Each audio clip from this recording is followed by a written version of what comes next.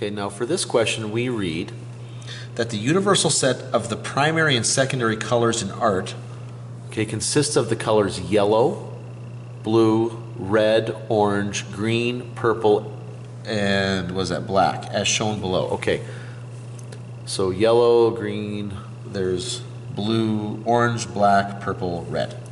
Okay, now let's take a look at the question here. I'll just zoom out a little bit. If R is the set of colors that contain red, then all of the colors in the complement of R are. Okay, so here we go. So R is the set that contains red. Now they've done a nice thing for us and they've labeled this circle R here. So the complement, okay, is going to be everything outside of that. Now everything's taken into account. Notice there's nothing outside of these sets here. So what we're looking at specifically would be yellow, green, and blue. So yellow, green, and blue. So no, yellow, green, and blue. There's what I'm looking for. There's C. Yeah, yellow, green, and blue.